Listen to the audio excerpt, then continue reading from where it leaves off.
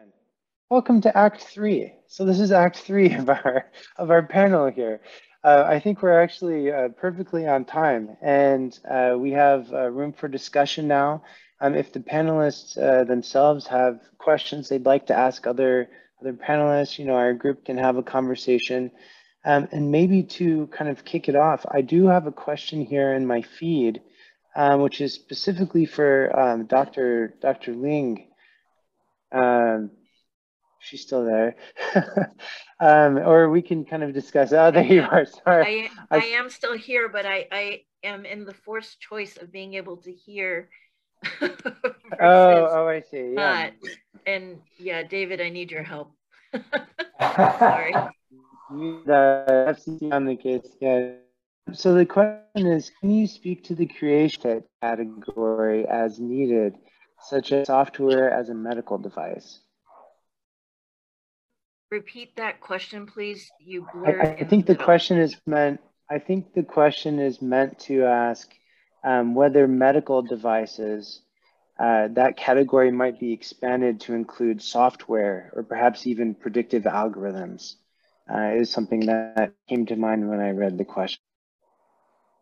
So, you know, the benefit, it's a good question.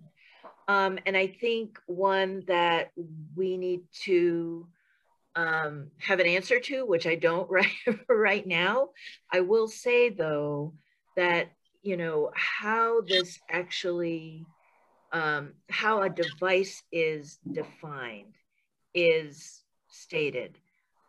How software is defined, and I believe FDA has a category for software as a benefit category or as a category, but it doesn't clearly easily translate into the statutorily defined benefit categories for CMS. I think having the evidence of what exactly the treatment, service, or intervention is will be enormously important. So there has been, for instance, conversations about digital health, right? Digital health and digital technology. What exactly is meant when those terms are used? CMS has enabled payment for telehealth, including use of remote technologies under the public health emergency, the COVID public health emergency. So is that similar? Is that different? I think we have a challenge here of translating across not only science to practice and policy, but also one of understanding that requires clarity.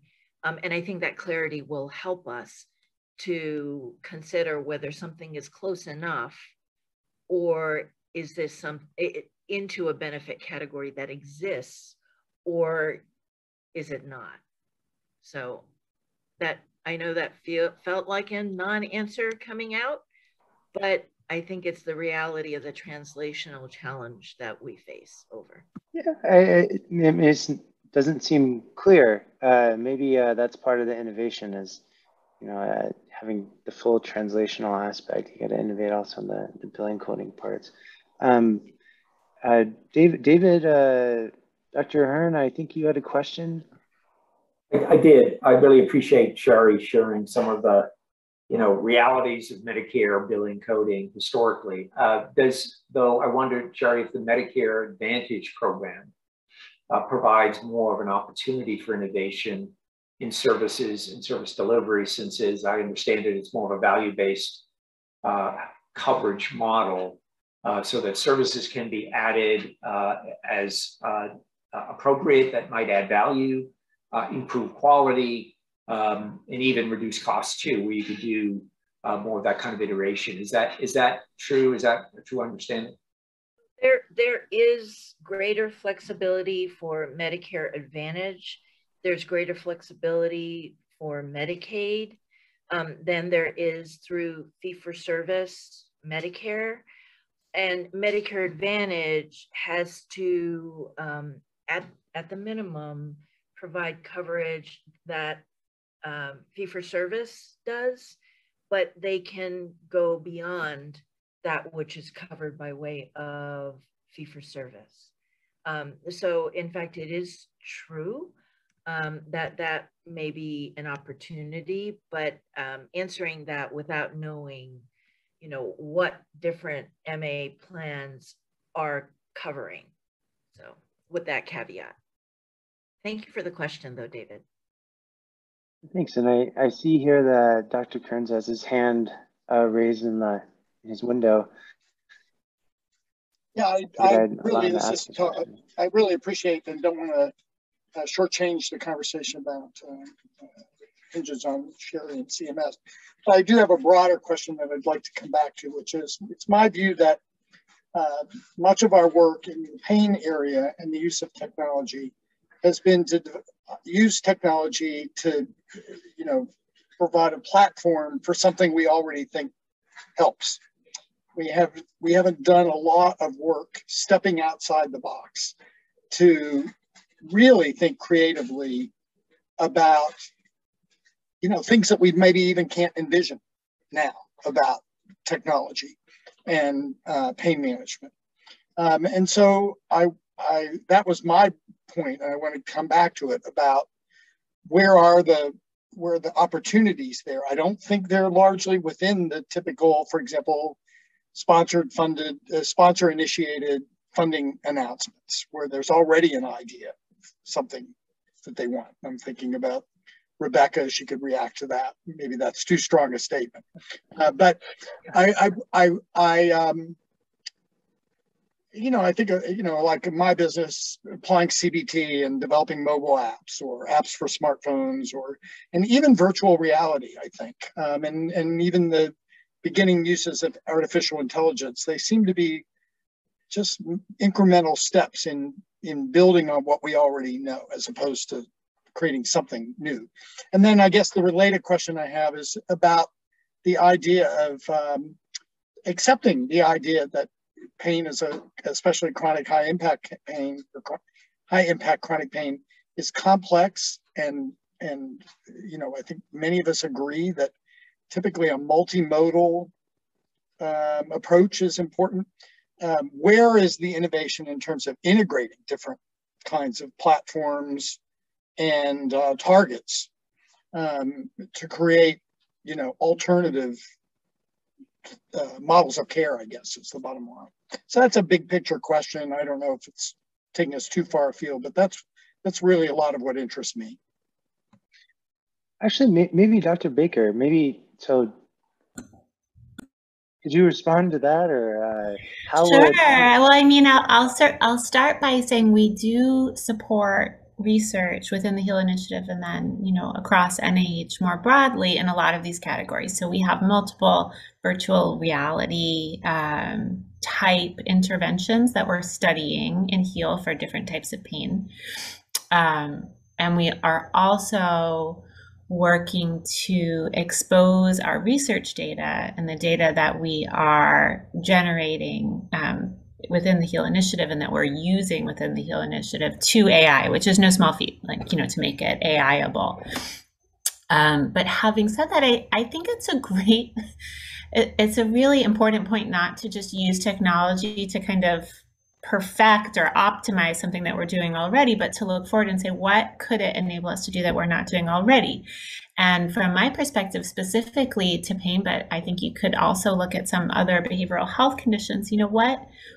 People are walking around with these phones all the time, and you even use the term high impact chronic pain, which I think measures function. How is a person's function affected by that pain?